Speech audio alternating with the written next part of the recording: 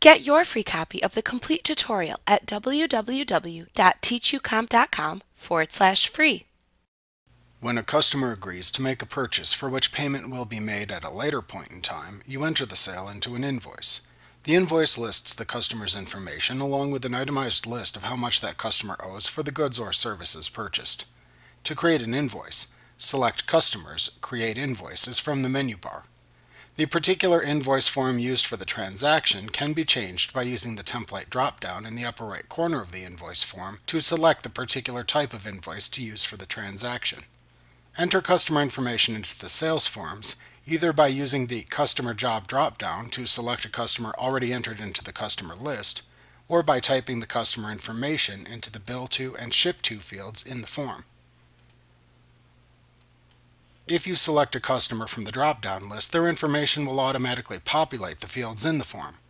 You will need to specify additional information if manually entering customer data, such as selecting the desired terms from the Terms drop-down and specifying a sales tax code and sales tax rate to apply from the customer tax code and tax drop-downs at the bottom of the form, for example. After entering the customer information, select the invoice date from the Date field. The invoice number field will automatically increment itself up to the next available invoice number. At the bottom of the invoice, enter each item purchased on its own line by selecting a choice from the item column in the first available row within the line item area.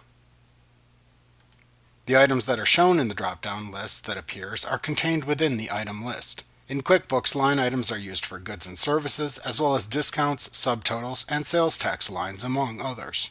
For each line item, specify the quantity and the rate, or the total amount, by using the quantity and rate fields, or by entering a total amount for the line item into the amount field.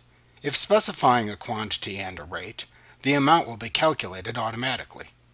If the invoice is to be printed later, ensure that the Print Later checkbox in the main tab of the ribbon at the top of the window is checked.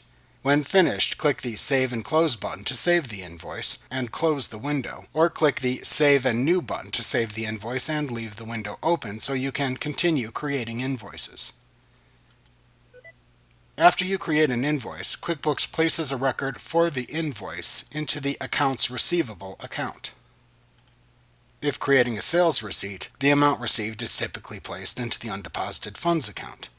You can see how much is in either one of these accounts by opening the chart of accounts. Like what you see? Pick up your free copy of the complete tutorial at www.teachucomp.com/free.